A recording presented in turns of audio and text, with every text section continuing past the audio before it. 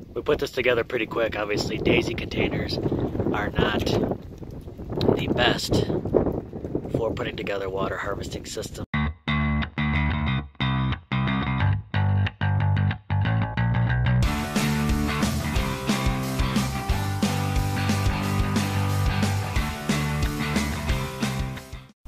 All right, come on, stop your clickety clack.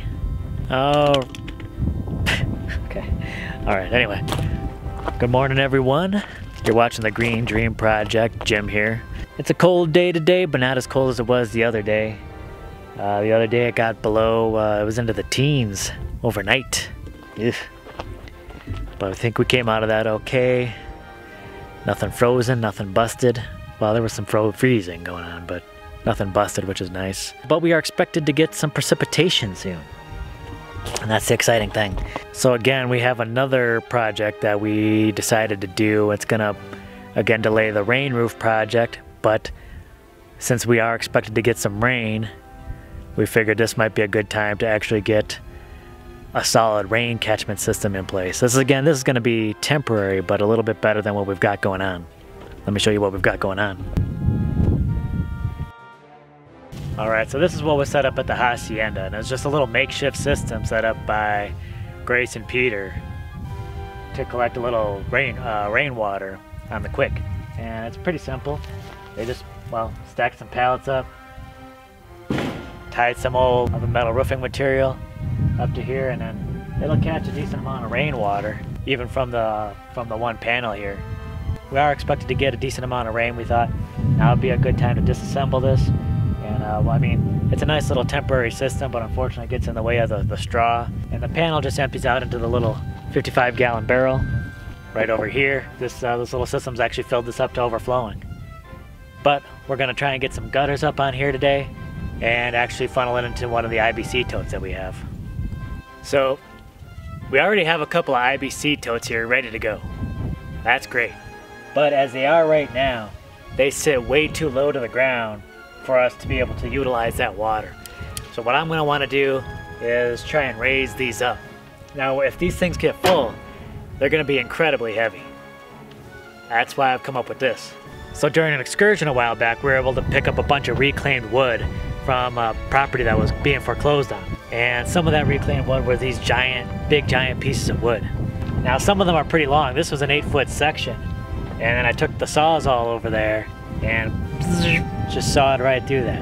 So I'm going to do that a bunch more times, and I'm going to try and make some stands for these things to sit on.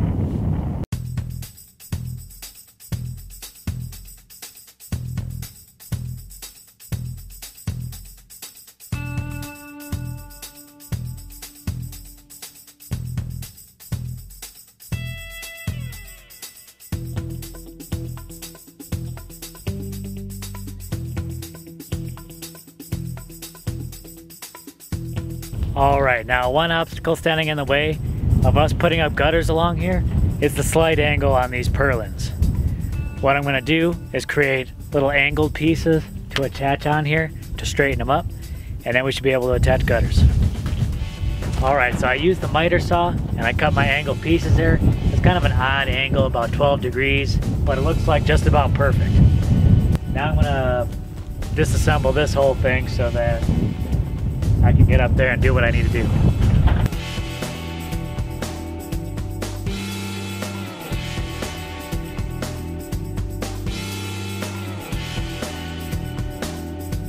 Now I'm going to attach my little wedge pieces that I cut to straighten out each of these boards.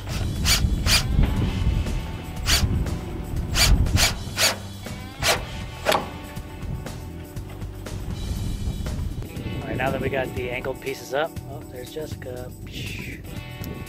Now that we've got the angled pieces up on the rafters, we brought out our gutters.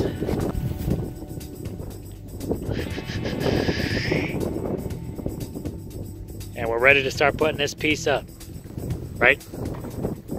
Well, I apologize, it's a windy day out here, so I hope you can hear me okay. But we've just moved the IBC tote next to the Humanure Hacienda, and then that'll give us much more storage than we originally had with the blue barrel.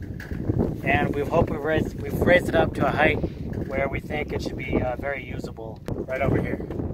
All right, now I need to get this part for the downspout in here, and in order to do that, I'm going to need to drill a hole.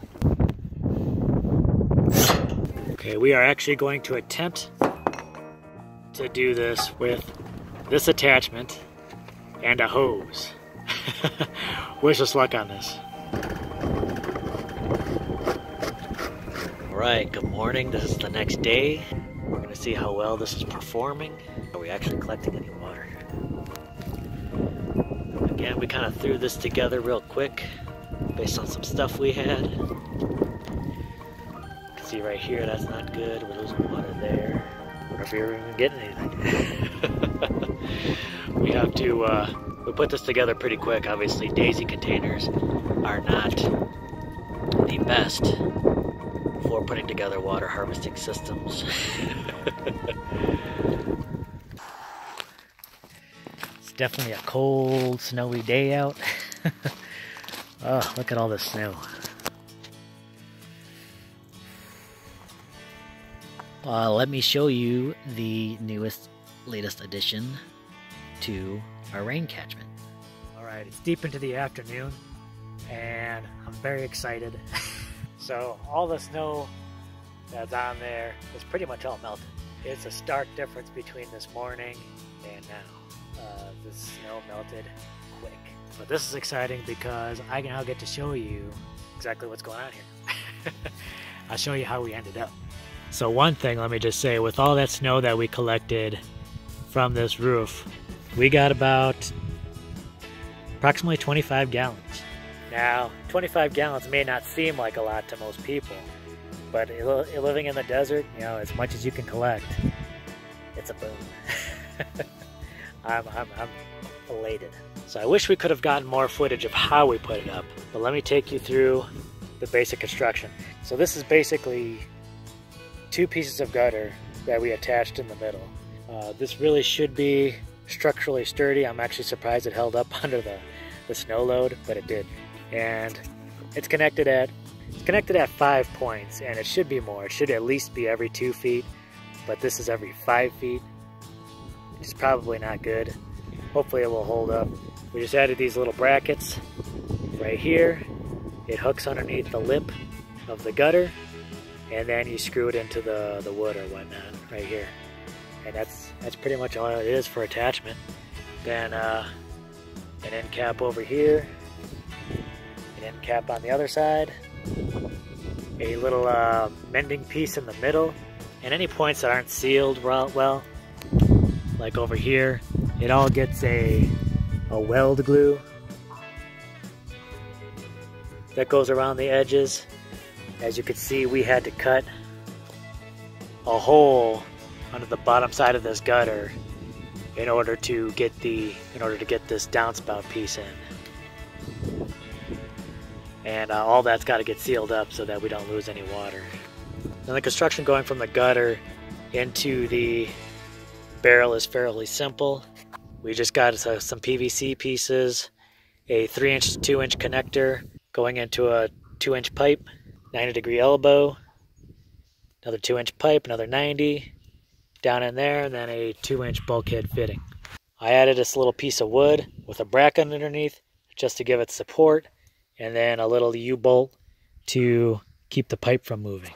One thing you'll notice I did not add onto this is PVC glue. Now if this were going to be a permanent spot, yeah, I would definitely want PVC glue added onto this to prevent any leakage. But as this still may not be its final iteration, I thought maybe it would be good to go without it, just so that these pieces might be able to be reused. It's looking good though. All right, walk with me, talk with me. So this is really a project that's been long overdue. Again, I don't know why we thought we had to get the permanent thing in place. This is going to do an amazing job of just catching some water in the meantime. We might throw up some gutters on the shed real quick, because that's just a loss right there. It's more water we could have had. We're getting there. We're learning. And then, of course, the rain roof is still under construction. We haven't made much progress since the last update. We've been facing, of course, high winds, the snow, everything, so it's been a little rough going, but we'll be back to work on that ASAP. So I'm really excited. I can't even begin to describe exactly how excited I am about this. I'm not really quite sure what the whole setup was, because the gutters we had from our previous setup back when we lived in Coolidge, and these are just extra gutters that we had, so that didn't cost us anything. This time, of course, we did pay for that eventually. I forget how much it was per gutter. Luckily, we still had all those supplies. The IBC tote was free. Many thanks to my former employer. It's very cool. Maybe I can score some more free IBC totes in the future. I don't know. And the PVC pieces, I probably could have got it cheaper, but unfortunately I had to go to the nearest hardware store. So those pieces probably cost me just under 20 bucks. The 2-inch piping we did have, so that was nice. Altogether though, I think this whole setup probably cost less than 50 bucks if you include the gutters, the PVC. If you include the gutters and the PVC, I'm thinking it's probably less than 50 bucks, and now we can collect all kinds of water off the Humanure Hacienda. Can't be beat. Alright, this has probably gone on long enough. I'm really not sure. I got so much footage here.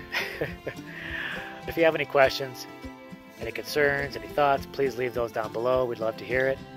If you enjoyed this video, please give it a big thumbs up. If you haven't subscribed, please do. We'd love to have you around.